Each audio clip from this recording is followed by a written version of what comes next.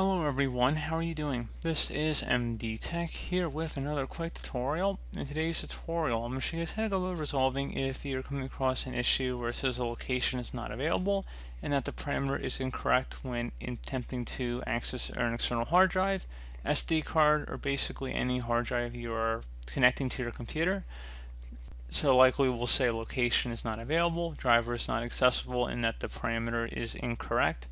So it should be a pretty straightforward process here, guys, and without further ado, let's go ahead and jump straight into it. So first thing I'd actually recommend doing would be to go ahead and open up the start menu, type in CMD. Best result should come back with command prompt. You want to go ahead and right click on that and select run as administrator. If you receive a user account control prompt, go ahead and select yes. Now into this elevated command line window, you want to go type in SFC followed by a space and then /scan out. Scan out should all be one word attached to that / out front. Hit enter on your keyboard to begin the system scan. This will take some time to run, so please be patient.